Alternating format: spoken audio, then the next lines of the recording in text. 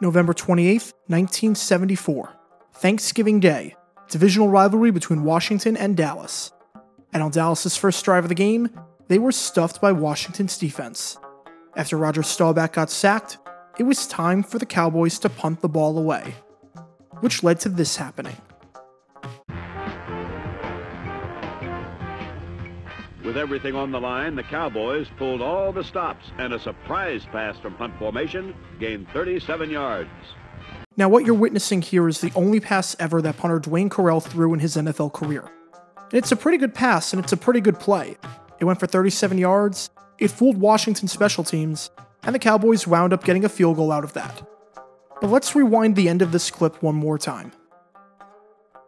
Look at who made that tackle. That's number 7 on Washington. That's Joe Theismann. Yeah, that Joe Theismann. The same Joe Theismann that was named the MVP of the league in 1983. The same Joe Theismann that won Offensive Player of the Year in 1983. The same Joe Theismann that made it to 2 Pro Bowls, that helped lead Washington to their first ever Super Bowl title at Super Bowl 17, and is widely considered to be the greatest post-merger quarterback in franchise history.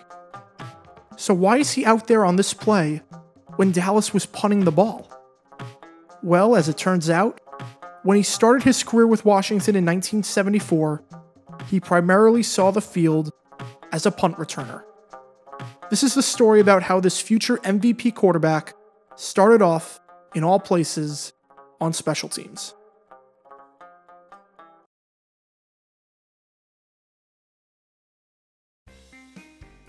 Joe Theismann was drafted by the Miami Dolphins in 1971, but due to a contract dispute with the team, he opted to play in the CFL for a lot more money.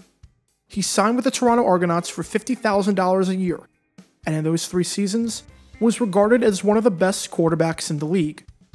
During the 1971 season, he was named the top quarterback in the Eastern Conference and guided Toronto to their first Grey Cup appearance since 1952.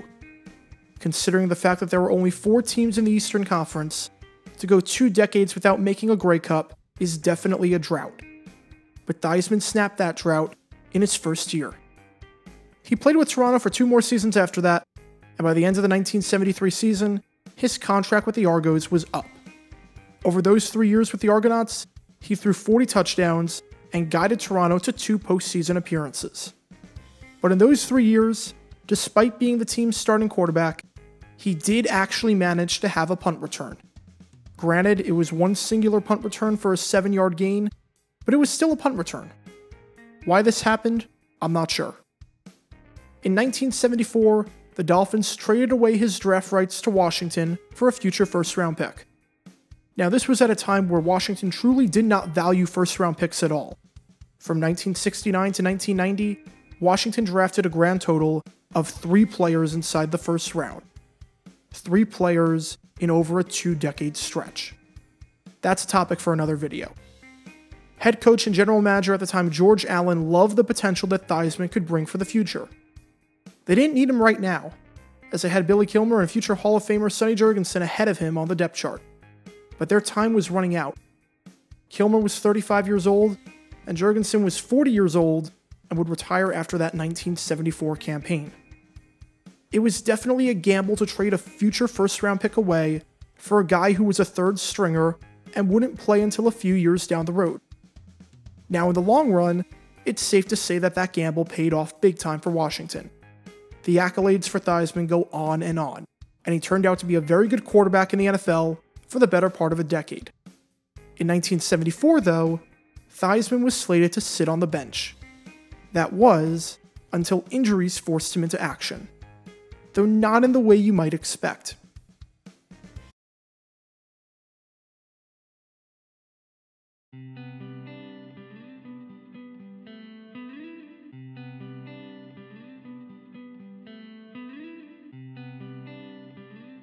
In Week 5, Washington defeated Miami in a rematch of Super Bowl VII, getting the upper hand on the Dolphins by a score of 20-17.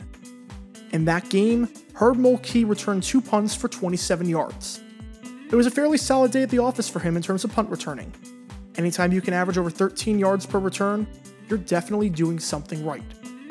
Unfortunately for him, this would be the last time he ever returned a punt in the NFL. Mulkey was a really talented return man. He even made it to the Pro Bowl as a kick returner during that 1973 season. But just like that, his NFL career was done. And Joe Theismann, who was just itching to play at this point, asked head coach George Allen if he could fill in and return punts. Allen thought it was a joke, so he gave Theismann permission to be the team's punt returner while Mulkey was out. But then in Week 6 against the Giants, when New York was forced to punt, Theismann ran out there as the punt returner. And Allen at this point realized that Theismann was being 100% serious, and he was shouting at him to get off the field. But by this point, it was too late. Theismann was already out there as the team's punt returner. And that day, he actually did a pretty good job. He returned 2 punts for 26 yards, averaging 13 yards per return. In fact, he did such a good job that game that he got to remain the team's punt returner for the rest of the season. In 15 opportunities, Theismann averaged over 10 yards per punt return. Among the other notables, Hall of Famer Lynn Swann made the list at number 5, and Super Bowl VII MVP Jake Scott made the list at number 14. But of those 34 players, Joe Theismann ranked number 16. That's right. Joe Theismann ranked inside the top half of all the players in the league that season in yards per punt return. For some more perspective, in 1973, Speedy Duncan returned most of the punts for Washington, and he averaged 8.1 yards per return. And the year before, in 1972, when Washington made the Super Bowl, Ted Vector returned most of the punts, and he only averaged 5.2 yards per return. Amazingly, Theismann was the best punt returner that the franchise had seen in years. And eventually, Theismann got his opportunity to start at his natural position of quarterback. On October 10th, 1976, Theismann started his first ever game, which was a 33-30 loss to the Kansas City Chiefs. After starting a few games here and there in 1976 and 1977, he took over the starting role full-time in 1978 and kept it until 1985 when the Monday Night Football game against the Giants happened. But everybody's got to start somewhere. For some, it's riding the bench for a bit. For some, it's a few package plays here and there. And for Joe Theismann, it was returning punts.